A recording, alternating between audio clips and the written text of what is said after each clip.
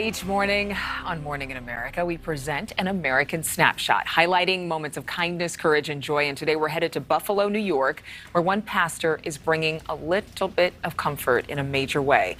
Pastor Carlton Lynch traveled from Michigan to bring $10,000 worth of gas to neighbors and victims affected by the supermarket shooting there.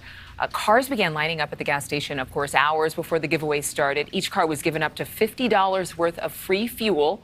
The pastor wanting to make sure that those residents could get to the grocery stores across town, while the main store in town where the shooting happened is still closed. This has become, in a sense, a food desert since the tragedy. So I just thought about bringing resources to the community. A lot of people are coming to give respect and honor the fallen.